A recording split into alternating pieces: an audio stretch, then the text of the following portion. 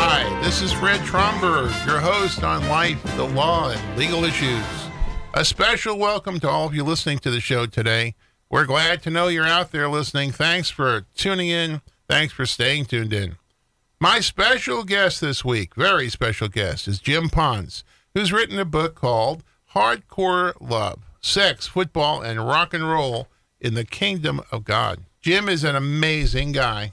He spent years in the music industry as a performer, as the former bass guitarist and singer for several 60s bands, including the Turtles and Mothers of Invention. Remember Frank Zappa? In the 70s, he started a career with the New York Jets in the NFL, became their movie and video director, and he did that for about 27 years. Plenty of stories there to share about his time with the Jets. Now he's written an autobiography and a combined memoir, and he talks about his search for God and spiritual fulfillment in the course of his life. Jim, thanks so much for being on the show today. We welcome you, and we're grateful you took the time out to talk with us. Thank you very much, Fred. I'm happy to be here. And in the words of a couple of people I know, happy to be anywhere. Right? Yeah. Your book is essentially an autobiography, a quest for meaning, and a soul-searching exercise. My life has been so blessed with so many interesting and varied experiences that most people don't have, and people always told me I needed to write a book about it someday because it would be entertaining to people. What was it that actually triggered it? What made you say, you know what, today's the day I'm going to do it? Well, I have an answer for that. It was in Ashland, Oregon, where I met one of my spiritual mentors, my idols, Neil Donald Walsh, best-selling author of Conversations with God. When he heard my story, he told me, not only will it entertain people, it'll help people. And that's something that I had never considered before. And Neil actually wrote the foreword to your book. He did indeed, yeah. He offered to... He actually said he was going to write the first chapter for me because I had started it off on the wrong foot, and he wanted me to front load it with some good stories about the Beatles and the White House and things.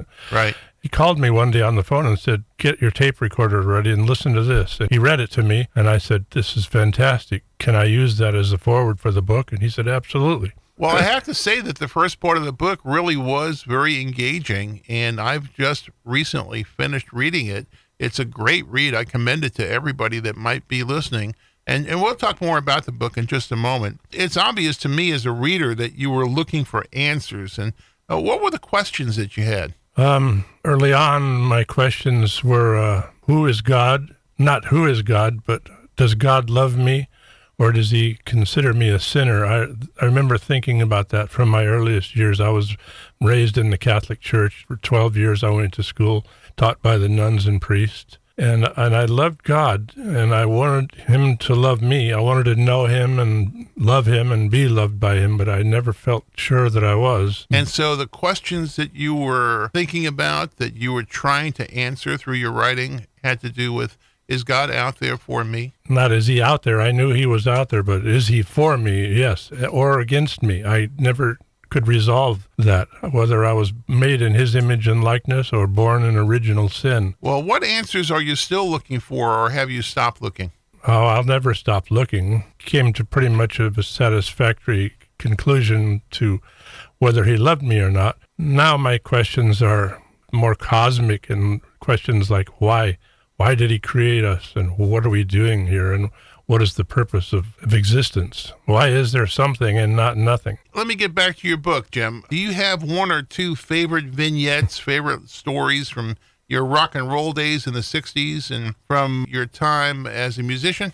So many I could talk about, but the most significant ones would be seeing the Beatles on the Ed Sullivan Show for the first time, because I had been a student. And that was in your living room in 1964. Correct. I had been a student in college for 2 years, but not knowing exactly what I wanted to do until I saw the Beatles and realized then that I wanted to be in a rock and roll band. I didn't know how to play anything, and I had no money to buy any instruments, but I just decided then and there I wanted to do that. So you were not a guitarist or a bass player or a drummer or a piano player. No. You were not a musician at all. And then the Beatles came on that Sunday night at 8 o'clock. I remember it well. And you said, that's what I want to do. Right.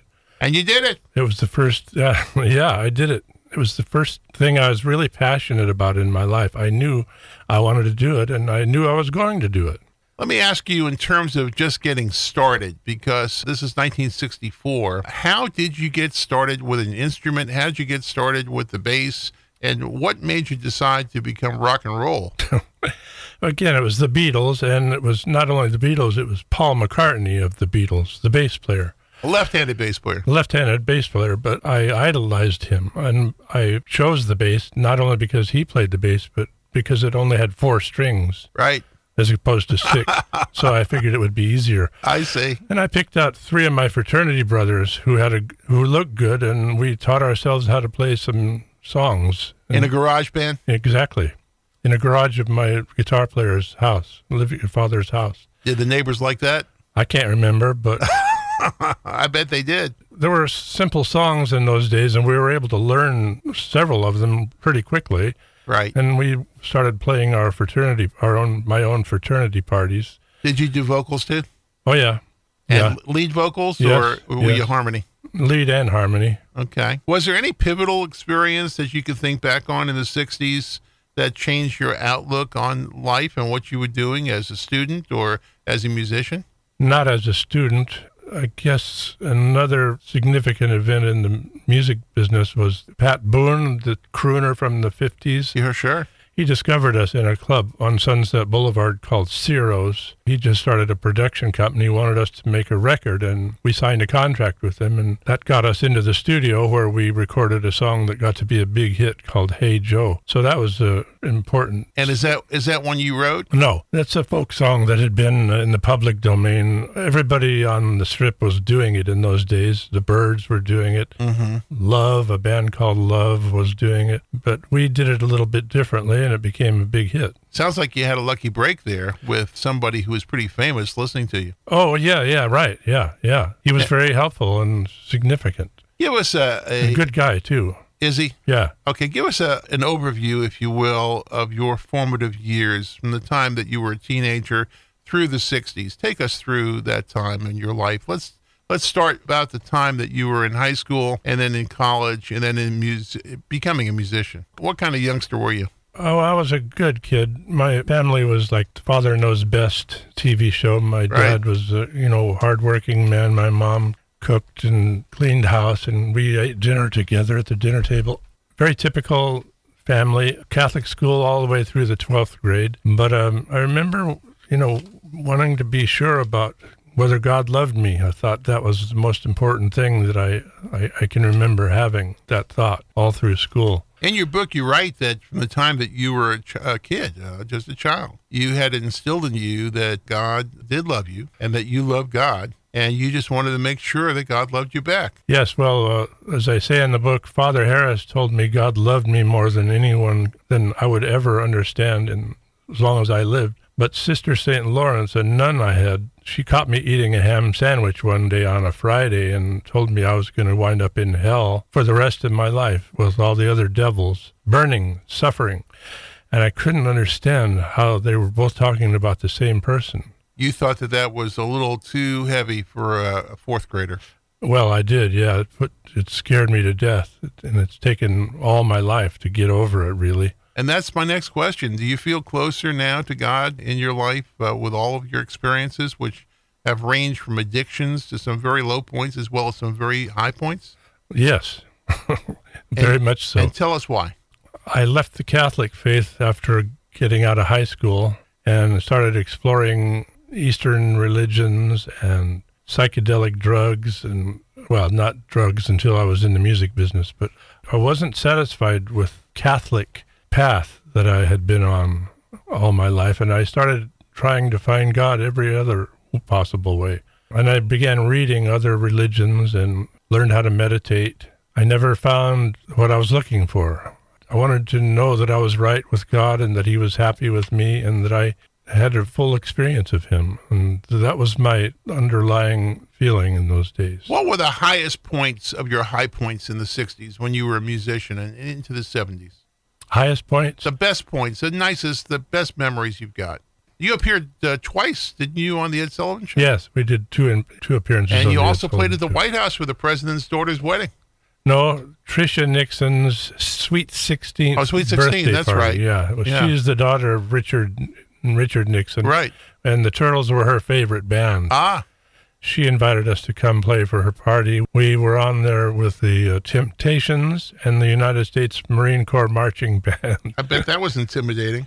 No, it wasn't intimidating. We enjoyed ourselves fully. It was very nice. Well, you really, told me there was this one instance, or you didn't tell me this. I read it in the book that I guess your drummer had a metronome that was in one of the band bags, and the Secret Service heard something ticking, and they were like, "Hey, everybody, get out of the way here. Let's find out what this is." Oh yeah, it was. That had to be an exciting moment. It was very alarming. Everybody scrambled. But when they found out it was just a metronome, Yeah. they confiscated it and took it apart. What a sense of relief, right? For them, I guess, yeah. If you're just joining us, this is Fred Tromberg on Life, the Law, and Legal Issues, and our special guest today is Jim Pons, the author of a book, Hardcore Love, Sex, Football, and Rock and Roll in the Kingdom of God. Jim has written an autobiography from the heart, talking about his high points and low points in the career that he's had spanning decades in music and working for the Jets. That's right, the New York Jets in the NFL. Importantly, he weaves a spiritual journey into the pages of his book and his quest to reach and understand God. Let's talk a little bit about the Turtles for a moment, and of course, the name of the song. Happy Together? Right, and that really was a tremendous hit. I think it displaced the Beatles at #1 on the Billboard. Yes, it did. Now that you really have to think back in perspective. That was absolutely amazing. We're talking about the best songs of rock and roll, and you're going ahead and saying, you know what, we're #1. So let's talk a little bit about you somehow transitioned. Let's tell our listeners, how'd you get out of the music business and into the football business? Well, first of all, the hits stopped coming, and it became more and more difficult to make a living. The well dried up, I guess. Yes. And we also got involved in some very difficult legal issues with our management and record company, and lawsuits and depositions became the norm for us. It all became very uncomfortable, and you weren't. I don't think you were quite 30 yet at that point, were you? I had just turned 30. Just turned 30? Yeah. And I began wondering, is there life after music? Yeah, is this what God wants me to do the rest of my life? And then what happened? Also, I had been really indulging in the flesh, as it were, taking advantage of everything that came my way, and was doing some disgusting things that I knew God didn't want me to be doing. Right, and I can tell you're not proud of, but we're not going to go there. I'm just going to ask him about that transition. But it was part of why I decided I needed to get out of that business, because it wasn't good for me. Well, I can understand that. And you then got into working for the New York Jets, and Yes. an NFL team that was just on fire in New York. Yes. And tell us about those years with the Jets. First of all, how did you get that lucky break? I decided to move to New York when I wanted a change of scenery as well as a change in career. I had a friend in New York. He had an office boy job with the New York Jets. And the day I arrived in New York, he got accepted as a film editor for ABC News, which is what he wanted to do. And he begged me to take this job for the rest of the summer. It was just for the summer. I had to mail Joe Namath posters and polish the Super Bowl trophy. And that was every day you had to polish. Every day, yeah. I remember that from the book. And you said, okay, I'll do it. Yeah, I paid $115 a week. And my dad had been very worried about my life in New York, so it was something good I could tell him, and he was satisfied. So that's how it started. And you lost your mom at a young age because of breast cancer, I believe. Yes. Yeah, and you were just, how old were you when your mom passed? I was a senior in high school. So she never saw you on the Ed Sullivan Show? No, she never saw any of my music. Yeah. I'm so sorry about that. So am I. Now, tell me about the Jets. You rose to the top there. You did really great. Apparently, your work ethic was superb, and people noticed you. Well, first of all, they were curious about my career in the music business. That opened a lot of doors. Joe Namath became a good friend, and turned out he was a real nice guy. Very nice. One of the nicest people I've ever met in either show business. music or sports. Mm-hmm. And he took an interest in you, and then you had the equipment manager take an interest in you. The equipment manager became a friend of mine, and then when his assistant quit to join the World Football League, he asked me if I would be interested in moving up to assistant equipment manager, which I grabbed immediately. Then I started working with the coaches and the team. Prior to that, I was in the Madison Avenue office with the staff, front office people. Right. Now I was working with the coaches, and Weeb Eubank was the head coach. Right. And word got out that I was come from Hollywood, California. In those days, football teams had outdoor companies that shot the games, the films of the games, and then deliver them to the coaches on Wednesday. And that wasn't satisfactory any longer. We wanted to have them sooner. And football teams were putting film departments on the staff and hiring people to do the camera work and the editing. And We've asked me if I knew anything about movie business. And I told him in Hollywood they called me Cecil B. DeMille Jr. And that answer was yes. So what yeah, happened? he said, then I want you to run the film department here. And I didn't even know how to shoot a camera. And I assume you said yes, sir. I did. I said, yes, sir, I'm the man. Well, that's interesting. Tell us about your beginnings in that position and some of the more interesting little vignettes and stories that you have. Well, it was 16 millimeter black and white film in those days. I had to learn how to run a processing machine and editing copy machine, and I had lots of time. I had nothing else to do, so I was able to spend all my time in the film lab learning how to make movies without making mistakes. And you were down on the field, weren't you? I was up in the tower on the field, 40-foot tower, which I shot practice from every day, twice a day during training camp. Weren't you also calling in injuries? I remember that there was a photo in the book and some discussion of the fact that you were down there calling in injuries. Well, that was before I became film director. That was when I was still office boy. Oh, okay. They let me, they needed somebody on the field to call up to the press box and tell the coaches that were in the press box what the nature of the injuries were on the field. So I did that. Jim, was there anything you didn't do? It sounds like you did everything but coach. There were a lot of things I didn't do, but I did quite a few things that I hadn't expected. And did Eubank take care of you? Was he somebody that was a nice guy at the time and looked out for you? Yeah, very nice guy.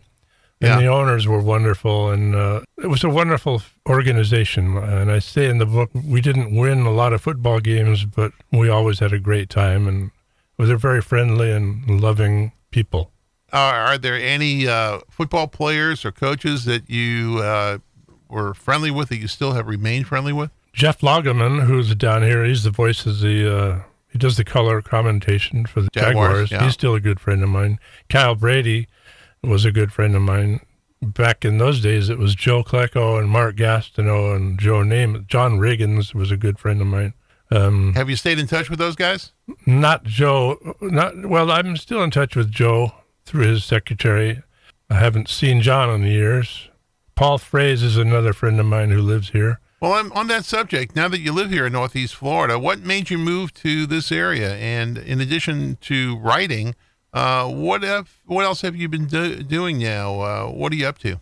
Well, first of all, I married and had 2 sons, and I decided I would rather have them being raised in a less provocative environment. Long Island was becoming difficult. Several of my friends had been traded from the Jets to the Jaguars, and I loved Jacksonville. I'd played here with my bands over the years. And my wife and I started talking about relocating. And we came down here and fell in love with it and just decided to move here. And when was that? 2005. Well, good. It means I think you've decided to stay. That's great. Yeah, we decided to stay. She's a physician, and she now has 2 offices, and I can stay retired. Well, as you look back on your career, Jim, what are the lessons you've learned that you can share with our listeners? What are the high points, the low points, and the lessons you've learned? The thing that I finally learned that was the life changer was that God did indeed love me, and I found out why, and I describe that in my book. Well, in terms of words of wisdom, that's what I'm getting at for my listeners and their children and their grandchildren. What's the takeaway from your book? There's something that occurred to me. I don't know who said it, but God works in mysterious ways his wonders to perform. That's been the whole story of my life. I was never really qualified to do anything that I've done in my life, and yet I've done it. You certainly have plenty of innate ability if you started out not knowing how to play one single note and became a professional musician. God led me to it and gave me the ability to be able to do it. And that's the same with the football business, the film business. Is your message that we've got more in us than sometimes we give ourselves credit for? Oh, absolutely. We have no idea how capable we are of everything. And is that what you see in yourself when you look in the mirror and look back and think back on your life? Yes, and forward too. Now, you play the bass guitar, which is a bass. Well, electric bass. Yes. It's 4 strings, not 6. Yes. And do you play the stand-up bass as well? I do. I started out playing the stand-up bass because bluegrass music is what I play now, and then bluegrass is very traditional American music. There's electric instruments are frowned upon. So, what's the name of your band? Lonesome Ride. And where do you play? Mostly at festivals around Central and South Florida and South Georgia. We play occasionally in Jacksonville, not often, but occasionally. St. Augustine as well? Yes, St. Augustine. I got to look out for you. And where is your book available for purchase? It's available on Amazon and also on my website, jimpons.com. That's JIMPONS.com. Correct.